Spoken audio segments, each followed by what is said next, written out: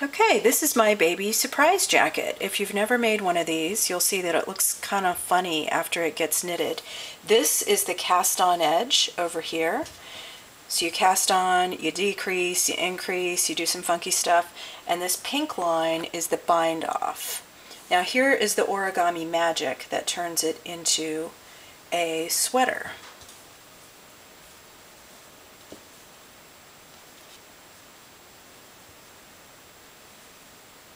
Ta-da! You can see the buttonholes are right here. I'm going to sew the buttons on there, and then I just need to seam here and here to sew it together, and that is the baby surprise jacket. I made this out of Felici sport weight sock yarn. It took just a tad over 2 balls.